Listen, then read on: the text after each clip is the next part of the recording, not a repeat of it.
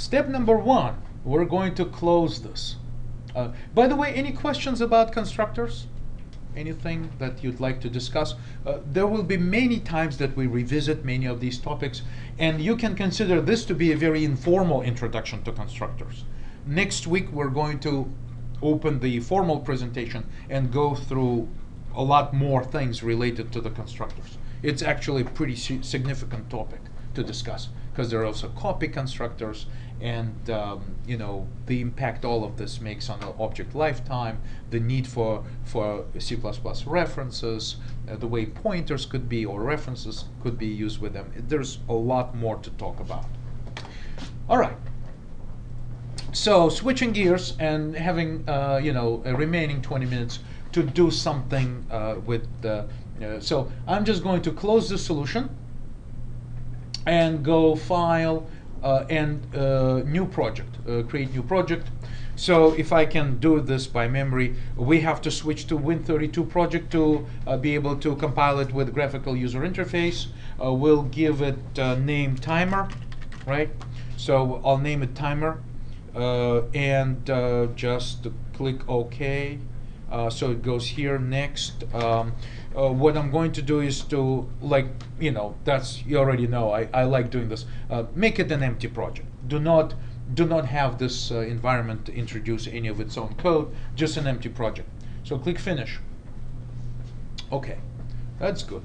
So the next thing is that I need to show my solution, and perhaps, you know, as always, I can add like main.cpp to this project. Add that. Then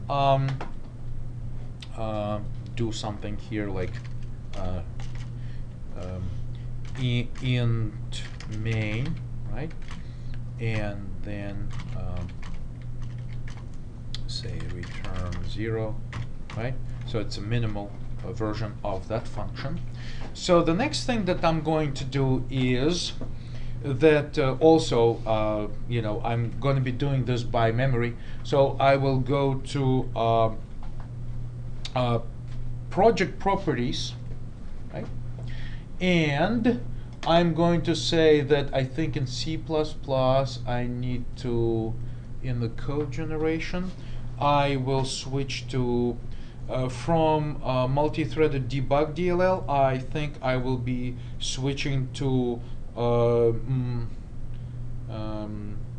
debug to just multi-threaded debug, not DLL, just to multi-threaded. I think that's one of the changes that we need to make.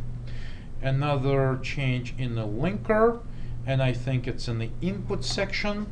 We're going to add, hopefully it's still there, the previously compiled FLTK.lib file. Okay, and then ignore specific libraries. I forgot what that was, so I will ignore it for now. I'll just say apply, okay, and then what we're going to do, and I guess I will just follow sort of some of my notes here. In your example online, it says multi-threaded DLL. Multi-threaded. The FLTK. Really? Instead of the debug that you selected. Let me check this. So linker input. Actually, no. C++. Code generation. Code generation. Multi-threaded so what should I be choosing? According to your website, it says multi-threaded DLL. Is that the one you want? Oh yes, yes. Oh, yes, of course, yes. Because this is, thank you, because we could have compiled FLTK with debug build, then we would be using the debug one. So in this case, let's just use multi-threaded DLL. Okay, just to simplify things. Thank you, Eric. I appreciate it. So next step, I'm going to jump to my drive, and I think it's a D drive, where I have CIS 255, and then I have this timer. So it creates this subdirectory for me, my D drive CIS 255. Timer is the name of the project. So then I will say new folder, and I will name it Fluid Project. That's where I'm going to keep, in this subfolder, this is where I'm going to keep all of the design for my graphical user interface. All right, so that's one. The second thing is that I did ask you to preserve Fluid when you compile it at home. You need to make sure that you have access to it, and that was the reason we didn't copy it. But I think if I try to cheat, I think in my download somewhere here, I am lucky to still have it available right here, I think. Fluid, and see if it's compiled. Fluid. I have a debug version of Fluid compiled, so I'll use this one, and maybe I have it someplace else. I don't know.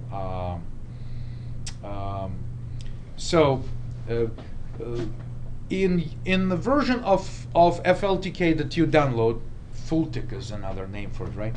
So there's a Fluid subdirectory.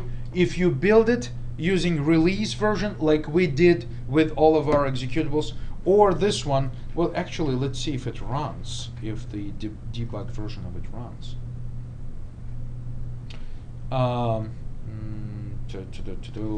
It's not working. All right, let me try to locate. Let me see how far am I into this. Let me actually stop this and save this segment.